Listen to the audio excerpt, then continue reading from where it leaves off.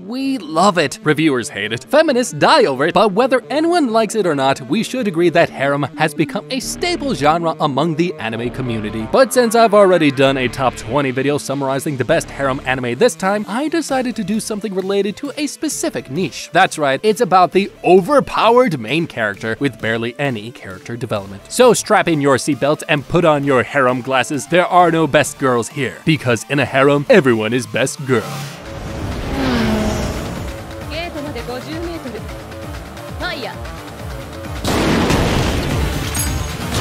First, take a look at the posters. Yeah, take a look at all of them. Everything. Just every poster. Now, should I repeat the plot for you? Probably not. Either this is peak writing that can rival the works of Charles Dickens and William Shakespeare, or this is trashy enough to make actual trash look like a luxury meal in heaven from God. But come on, we know when trash turns good, right? That's why we all watched Ero Manga Sensei or Domestic Girlfriend. Don't even lie. I know you watched it. Triage X is the perfect manga bay production in anime. You've got lots and lots of...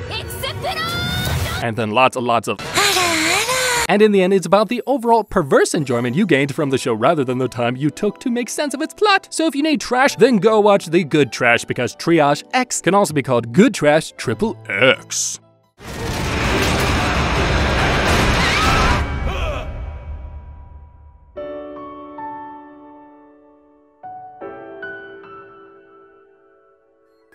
If you have watched a harem anime at least once, you've already noticed some of the popular tropes in the genre, such as lots and lots of girls, unimaginable coincidences, doors that are never locked, and last but not least, a main character who doesn't have control of his hand. Like, seriously, how do they manage to pull this off every time? Does Princess Lover have all of this? Hell yeah, it does, but this anime has the potential to become something much better. I mean, we have this dude who gets to replace his sweet old grandpa and become the head of the household. What's better is the offer comes in with an arranged marriage. Great! But is the girl nice? I would want to know that. But since this is a harem anime, you should know by now that the marriage doesn't go well. Ooh, that's not good. Compared to other anime of the genre, Princess Lover has a great premise that once again starts with the famous lines, "Oh, I'm so sorry, but I don't know how my hand got there. Ha ha ha ha ha ha. Marry me!" And manages to keep that harem tension throughout the show. But the sad thing is, the anime also had the potential to be something so much more. I'm so disappointed. But then the writers must have been like, "Hey bro, guess what bro? What bro? This is a harem anime. We don't need a plot." Oh, okay.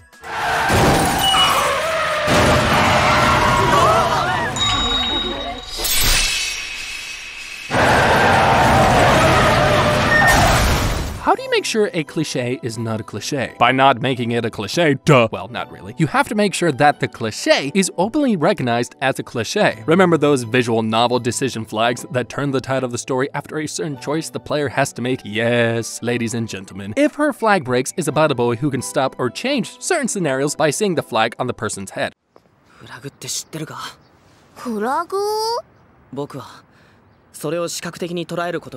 That's right. So the next time you walk on the street and see a red flag on an innocent isekai protagonist, you can push him away, jump into the truck, and say, "Hell nah! I'm the one getting isekai today, bro, not you." The good thing about If Her Flag Breaks is how it uses the harem only as a sub-element and mainly focuses on the flags. So it's kind of like flag football, but that's where the similarities end. This way you have a decently good story that solely doesn't rely on how many girls the main character earns at the end of the anime.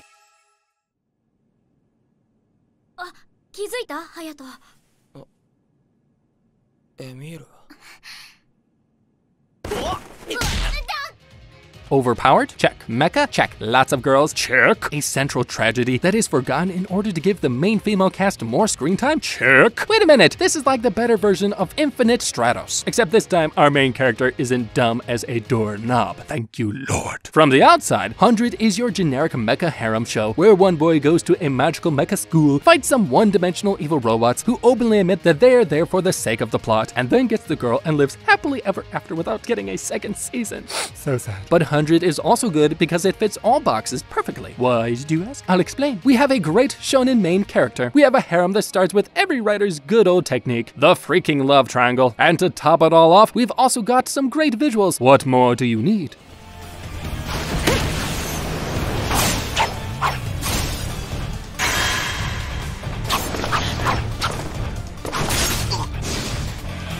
Just because you saw the word Machiavellian in the title, don't go expecting a political plot with genius main characters who then proceed to take part in a high school version of Game of Thrones. Instead, go to see this anime expecting the good old one-boy minigirls, and I don't know why the hell I'm watching this thing formula. But I need to give credit to the main character. He's one of those cool bad boys you see in high school who can jump out from a school building and survive the fall without a broken foot and really defy reality. But that's why we watch anime, folks. From the first episode itself, you can see there is some overarching mystery in the story, and then you're left to wonder how all of this is unraveled. And even though it unravels very badly, you can still see how the main character adds girls to his collection faster than you collected toilet paper during the lockdown. Hahaha, don't think I don't know you did that.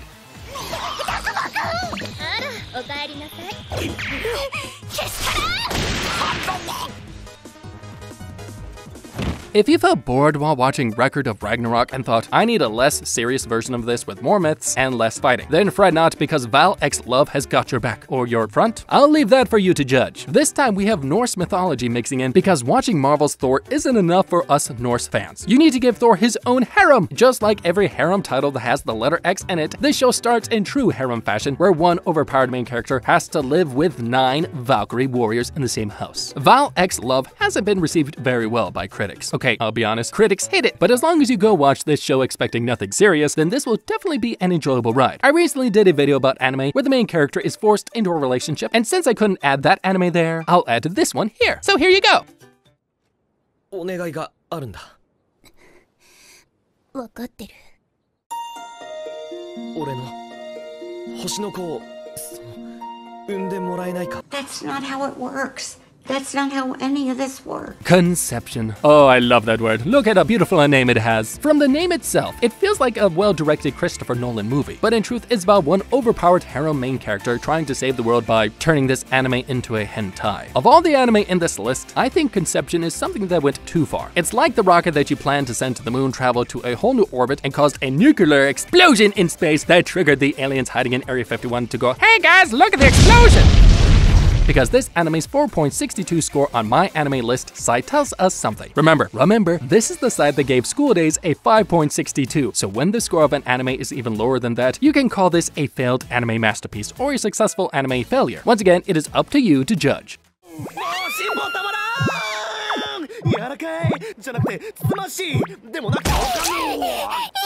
If this anime was about plumbing, I would make many more plumbing jokes and it would make a whole lot more sense because this main character acts a lot like a plumber. I mean, at least in a metaphorical way. He gets beaten a lot, gets rejected a lot, and even his best friend punches him in the face. That's rude. But that's all until this brave warrior removes his mask. As he removes his mask, he becomes a knight in shining armor who doesn't shine at all, but still kicks the asses of every bad guy in the show while keeping a serious face, and I love it. もう一つのカウントを持つことでこいつはバロットホルダーです Overall, Plunderer feels like it was written by a guy who has a multiple personality disorder, but I have to admit it has a very nice setting to it. You got these numbers tattooed on each person's skin, and when the count goes below 0, Satan calls you down to hell to have a nice and sweet happy kids meal. It's kind of sad to see how the story doesn't focus too much on that setting and try to expand the lore, but in terms of overpowered harems, this is definitely one of the good ones out there. 終わりだ、ひまり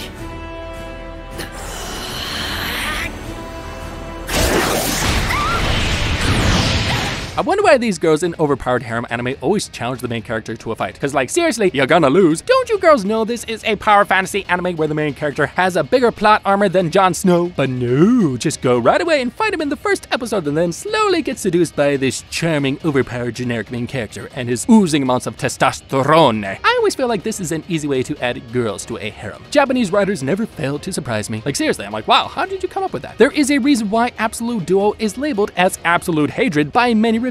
I kind of liked it though, but that's just me. But we are not here for some actual plot, are we? You clicked this video because you needed to see some overpowered bastard hit on some girls both literally and figuratively, and then add them to his harem like collecting cotton candy. So go on, watch Absolute Duo, and don't come crying over to me if you expected something serious. I warned you! カモフラージュに準備しておいたが、これはこれでいいものだな。